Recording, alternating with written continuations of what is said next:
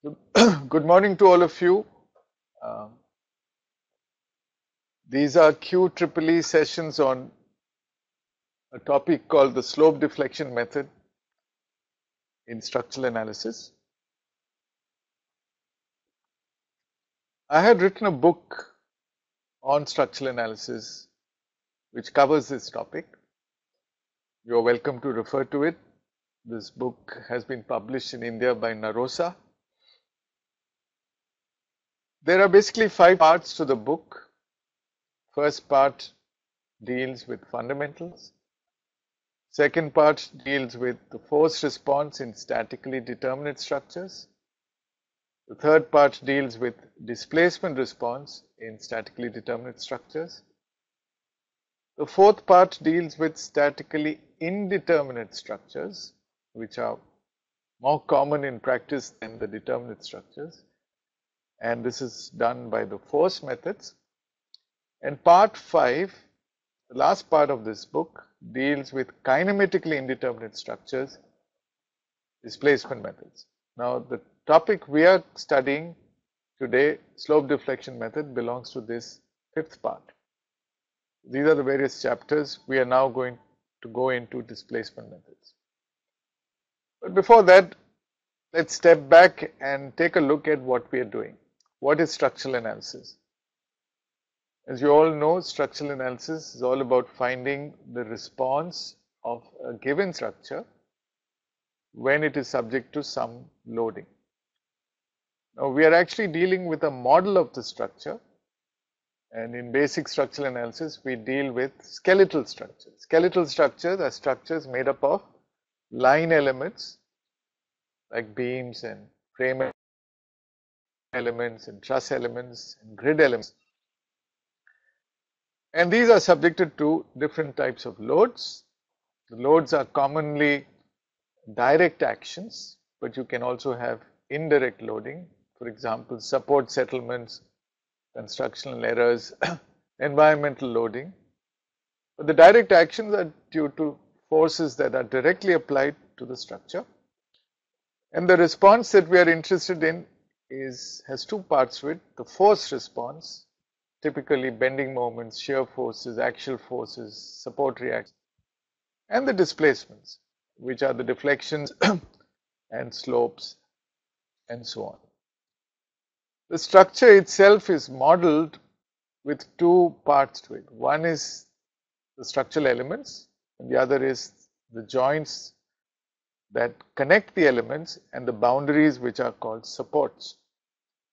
The elements typically are space or plane frame elements, grid or beam elements, and space truss elements or plane truss elements.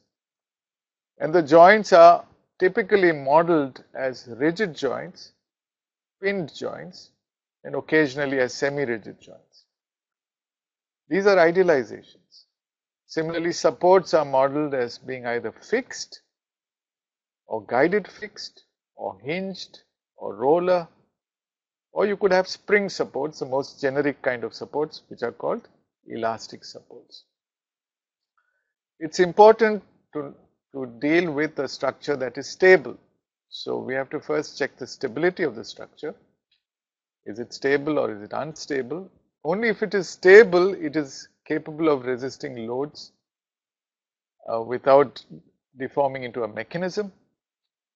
And if it's indeterminate, it's good to know what is the kind of indeterminacy, what's the degree of indeterminacy, static or kinematic. Actually, this is a good indicator of whether it's better to do the force method of analysis or the displacement method of analysis. So if the static indeterminacy is low, the force method of analysis is a good method to do. If the kinematic indeterminacy is relatively low, the displacement method of analysis is good to use. Now, in basic structural analysis, we make some assumptions. We assume that we are dealing with linear, static, deterministic analysis. As you advance, you will come to do nonlinear, dynamic, probabilistic analysis. And our concern here in today's session is with kinematic indeterminacy, displacement methods. So basically we have two categories of methods, force methods and displacement methods. On the left side you see the different types of force methods. We are not going to look at them today. And on the right side you have slope deflection method, moment distribution method, Carney's method, and the stiffness matrix methods. Broadly, you have to look at the type of indeterminacy. It is static indeterminacy in the case of force methods and kinematic indeterminacy in the case of displacement methods. There are some unknowns. The unknowns are displacements in displacement methods. The unknowns are forces in force methods. And to solve these unknowns, you need governing equations. The governing equations are equilibrium equations in displacement methods, whereas they are compatibility equations in force methods. And basically the equations are formulated by using a stiffness formulation. You get a stiffness matrix in the displacement methods, and you use a flexibility formula where you get a flexibility matrix in the force method formulation. Today we look at slope deflection method. It's very old. We are speaking in the year 2015, and this method was discovered in 1915, exactly 100 years ago, by someone called George Menon. We will be doing 3 modules, 2 hours each. Today's module 1, will deal with an introduction, and we start slowly, not like the way it's normally taught in classes and books. We begin slowly. We deal with only unknown joint rotations and known joint rotations. We don't deal with translations, support settlements, all that we'll do in module 2. In module 2, we look at modifications to this method where we can reduce the degree of kinematic indeterminacy, especially when we have hinged supports. And we'll also look at known support settlements. And in module 3, we cover all the other kinds of problems, applications to problems with unknown joint translations known as sway degrees of freedom, in addition to unknown rotations. So, in module 1, we do a quick overview of kinematic indeterminacy, flexural stiffness measures. We do the basic derivation of the slope deflection methods without chord rotations, and we look at fixed end moments.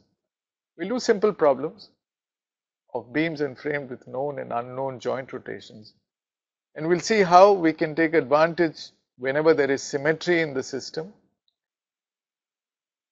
So let's begin with a broad overview of what we are doing. You see here on the screen 2 pictures. One is a typical continuous beam on the left side, and the other is a plane frame on the right side, subjected to uniformly distributed loads. What is our objective? Our objective is primarily to draw the bending moment diagram, the shear force diagram, find out the support reactions. In the case of the plane frame, we also may want to find the axial forces in the members. So let's take a look at a typical beam. If you pull out the beam, you take a subsystem from the main system and you isolate it, then you have to apply the appropriate boundary conditions. Typically, you have end rotations, and so it is appropriate to model them with elastic rotational spring supports, and you put some unknown end moments there. You have some reactions that you don't know. At the end of the day, what you need is the bending moment diagram and the shear force diagram.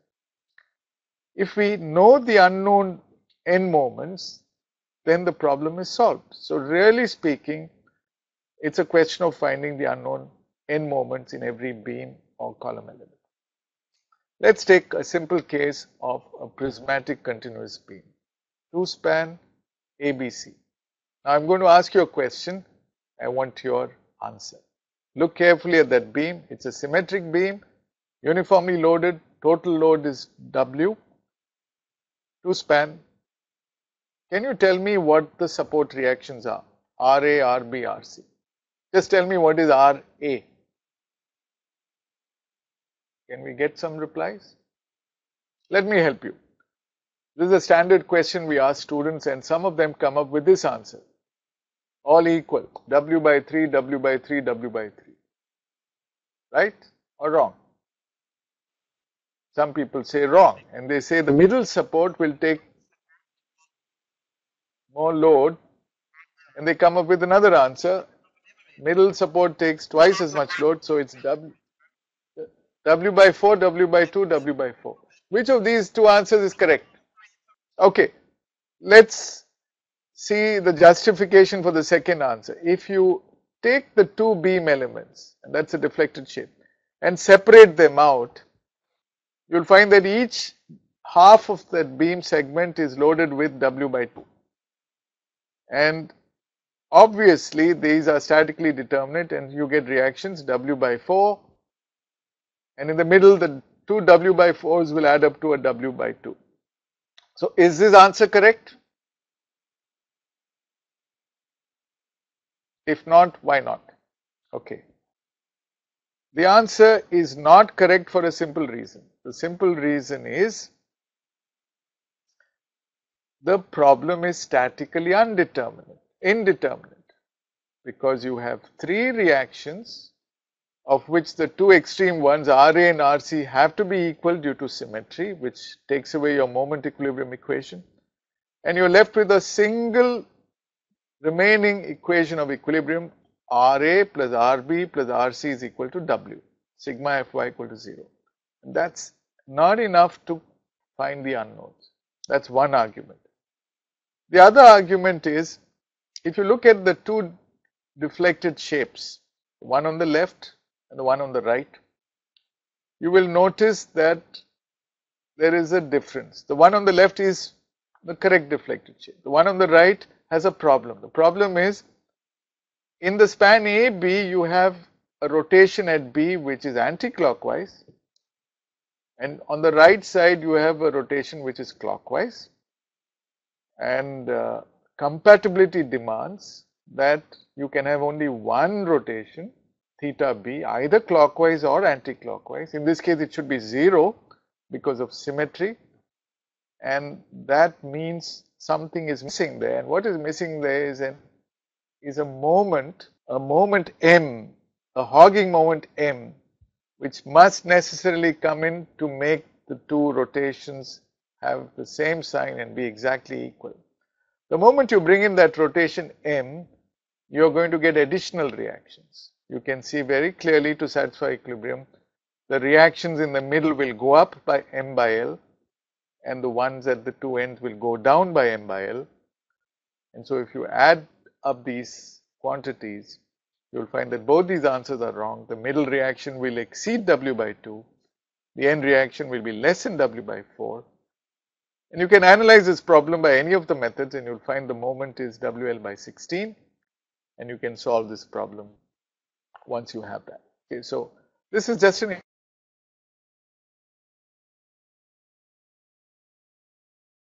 introduction to tell you that you need to understand the importance of equilibrium and compatibility in solving such problems. Indeterminate structures can have multiple solutions. You can have any set of reactions, for example, in the previous problem, all satisfying equilibrium. But they have to satisfy equilibrium. So one requirement is you must satisfy equilibrium of forces, and for a planar structure that would mean for every free body, and for the overall structure, sigma fx equals 0, sigma fy equal to 0, and sigma mz equal to 0. This ensures the number of available equations. It's then that you need to satisfy also compatibility, as for example the rotations being equal in the previous example. Here, for example, theta b has to be the same in the two segments, and to do that you have to look at how much they will deflect, and there the stiffness or flexibility of the beam elements come into play. So we call this the force displacement relationships. As you can see, in a simply supported beam, the amount of rotation depends on EI by L. EI is the flexural rigidity of the beam, and L is the span of the beam. So E brings in the stress strain material relationship. We assume it to be linear elastic. So all this has to be satisfied, and if you have a structure which is stable, then you can be very sure that that solution which satisfies all these three conditions, equilibrium, compatibility, and force displacement relationships, will be the correct solution, the unique solution. We will look now into the topic um, of displacements, of kinematic indeterminacy. I'll first look at a truss, though the truss is not included in slope deflection method. It's a simple truss. You have in this case 11 members, you have 3 reaction locations, and you have 7 joints, and it satisfies a simple truss requirement of m plus r equal to 2j. Now, at every joint you can apply forces, and typically we use the Cartesian coordinate system, and we say in the x direction you can have one force, in the y direction you can have another force. So you have F1, F2 all the way F9, F10 at all the joints, and you can also have forces at the reactions. So these are called external forces. Some of them are reactions, some are loads. You also have internal forces. There are as many internal forces as there are members. So in this case, Ni stands for the internal force in the ith member. Fj stands for the external force at the jth node. And now we look at the same truss and see its deflected shape. Okay, all the members will be straight, and you have as many displacements as there are joints into 2. You have horizontal deflections d1 and vertical deflections d2, and so you have another set of unknowns deflections which are at the joints dj, and you also have deformations which are changes in length in different members, which we call elongations ei. So if you have all this information, if you know everything about Fj, Ni, Dj and Ei, you've got the complete force and displacement response in the truss. Now some of these quantities are knowns and the others are unknowns, and the whole must satisfy compatibility conditions. And you can bring in restraints. For example, at the support locations you have D12, D13 and D14 equal to 0. If you arrest those degrees of freedom, the remaining degrees of freedom are 11 in number, and that is the basic definition of kinematic indeterminacy. So it's very simple. In a truss, if a joint can move in 2 perpendicular directions, then you have 2 degrees of freedom at that joint. And if you add up all the degrees of freedom at all the joints and eliminate the restraint degrees of freedom, what you add up is called n. What happens in a beam? Let's take a look at this beam. Okay, this is a non-prismatic beam. You have 3 elements A, B, B, C and C, D, E.